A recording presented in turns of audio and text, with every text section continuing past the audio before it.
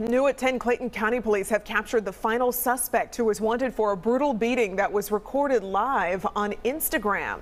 Police have been searching for Danielle Moose since the video surfaced on October 31st. Police say multiple agencies collaborated to bring her into custody. During the investigation, detectives learned Jasmine Hurd, pictured here, was also involved in the incident. Investigators say Hurd helped Moose hide from police.